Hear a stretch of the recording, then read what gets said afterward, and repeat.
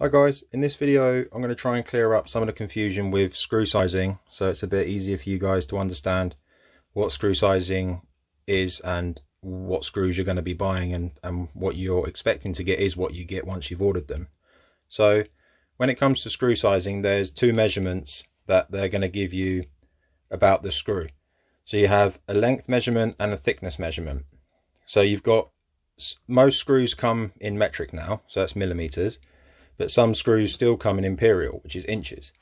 So the first number is quite easy to work out in terms of length, because you can use a tape measure and you can see that a 100mm screw is going to be a 4-inch screw, or a 50mm screw is going to be a 2-inch screw. But the width measurement, or the thickness of the screw measurement, is where the confusion normally lies. So for instance, if you're looking at a screw and your length measurement is in millimeters, then all you have to think about is, oh, it's in millimeters, so the thickness will be in millimeters. That's nice and easy. But if your length measurement is in inches, then the thickness measurement is in a gauge. So for instance, these are the common sort of sizes you're going to see. So these 3.5mm thick screws would be a gauge 6.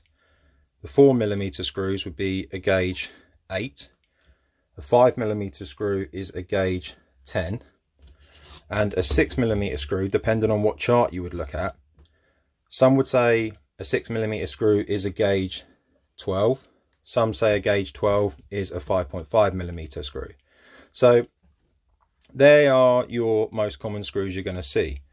So if you're, as I say, if your first measurement's in millimeters, you know the thickness measurement is also millimeters. But if your measurement's in inches, your length measurement, then the other number that's with the screws on the screw box, it's a gauge measurement. So you can get a bit of confusion if you say you bought these 50mm 4s and you were thinking that the 4s were a gauge 4, in which case you're expecting to get a tiny screw, a really thin screw, and these screws turn up.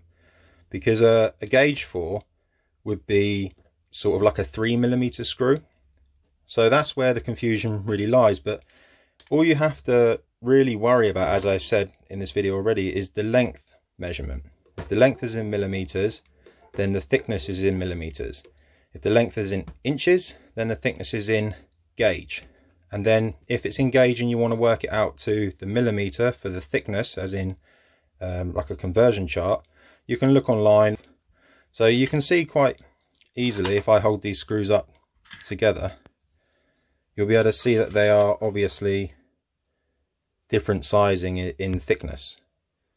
So as I say, that is the measurement that kind of gets confusing when you come to order screws, is the thickness part of the two measurements. Length, everyone sort of understands, and it's easy to get a tape measure and work out, or a ruler and work out inches into millimeters. But the thickness is where the difficulty lies. So as you can see, that they're quite obviously different sizing. So depending on what you're going to order does make a big difference to your screws, to what the number is. So hopefully that's cleared up the confusion with screw sizing.